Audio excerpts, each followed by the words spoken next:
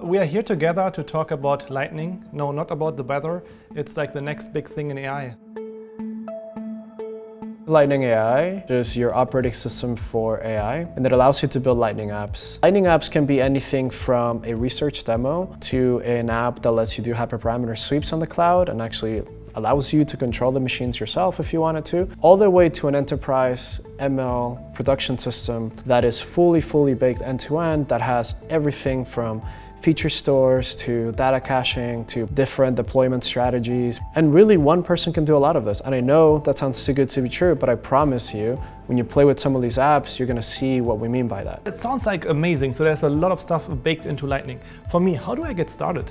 Honestly, the easiest is to find a Lightning app that is very similar to what you're trying to build. Hit clone and run.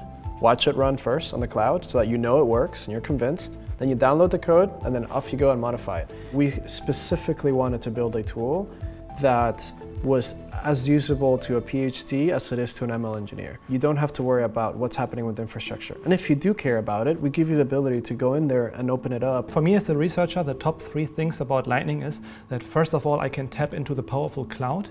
I can also share my research with others. And thirdly, there's also the aspect that I can use the gallery where I have pre-built components without having to reinvent the wheel. What I really like about Lightning is that there are so many things out there. You know, there are all these powerful tools and applications that the machine learning community developed. And for me, it's like sometimes hard to keep up. And with Lightning, we have like these cool templates that other people built. And to be honest, sometimes I'm a little bit lazy, so I can just fork a template and start off with that. What we hope happens with Lightning is that all these tools can work together. Maybe you build your training script in TensorFlow and you deploy with PyTorch. Like, that's possible now, right?